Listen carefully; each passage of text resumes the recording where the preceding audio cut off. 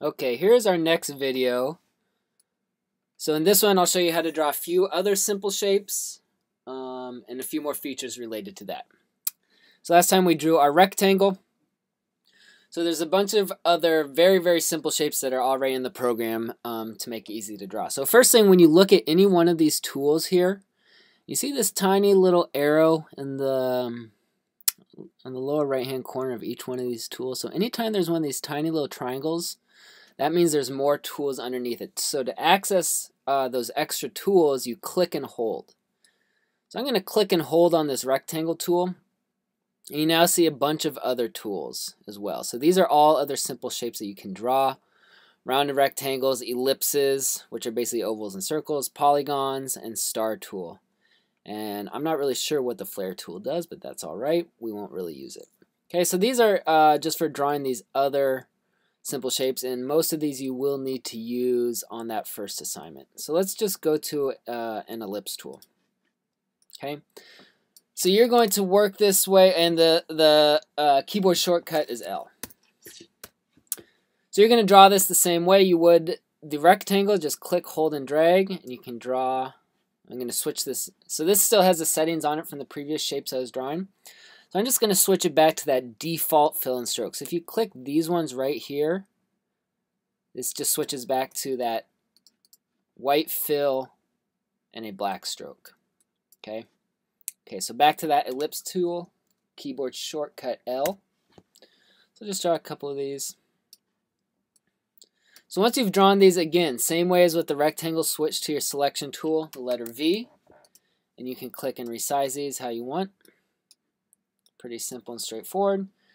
If you want to delete one, just make sure it's selected and hit delete. Alright, so sometimes you may want to draw a perfect circle. This also works with the rectangle tool if you want to draw a perfect square.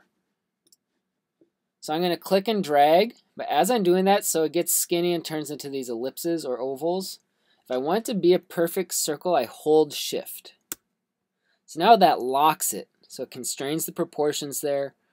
So every time is going to be a perfect circle. The same thing will work with my rectangle tool. If I go back to that, I hold shift, and as I'm dragging that, I hold shift, and then it's a perfect square. So pretty useful, straightforward for drawing those perfect squares and circles. Alright, so if you want to make a rectangle that is a specific size, which is part of the first project, rather than clicking and dragging, some of you guys might have noticed this already as you've been messing around with the tool. If you click once, it brings up this option box. So it says rectangle at the top, meaning it's going to create a rectangle. And you can put in the specific size you want for a rectangle. So I think on the project they have to be 2.5 inches by 2.5 inches. Then I just hit OK. And I have a very specifically 2.5 by 2.5 inches there. Okay.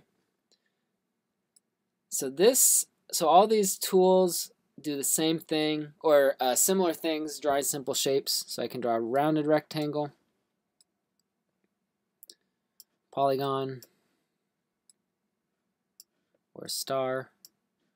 So the polygon is the only one that has a few other options here, and so to use this, so it starts out with a 6-sided polygon, and in order to change the amount of sides, so if you want to do a triangle, octagon, any other sort of shape, this is when you do that single click. Again, rather than clicking and dragging, if I click once, it gives me an option for the amount of sides I want on that. So I can go down to 3 sides and make it a triangle. 4 sides would just be a rectangle, obviously. So however many I want. So let's just make a triangle first. Oops, it's very small there, but I can make it bigger. Switch back to that polygon tool, click again. Let's make a 8-sided, and this is just the radius, so I can make this a little bit bigger, 4-inch radius. So yeah, that's pretty big now. But just by clicking with either the rectangle tool, I can click and make a specific size rectangle, or the polygon tool, I can click and make a specifically sized polygon. Okay. So once these are all created, now I can manipulate those the way I did with any shape. So just select any shape, and I can come down here, the one that's selected, double click on the fill, Double click on the stroke just to change the colors of those. Click on this, go up to the top, make the stroke thicker. You can change the color of that stroke as well up here. You can do that for any of the shapes. Okay. Just notice again here, we got a green fill and a blue stroke, so it displays green fill, blue stroke down here. Then when I select this new one, it's back to that default. So this will always show you, same up here, what the characteristics of your different shapes are.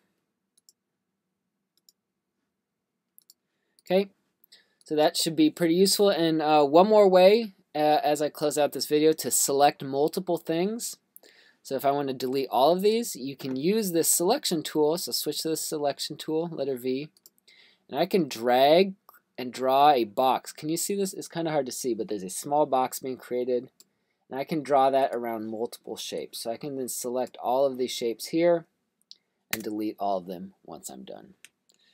Okay, that is it for this video. Drawing different sorts of shapes, different sorts of polygons, and creating ones that are a specific size.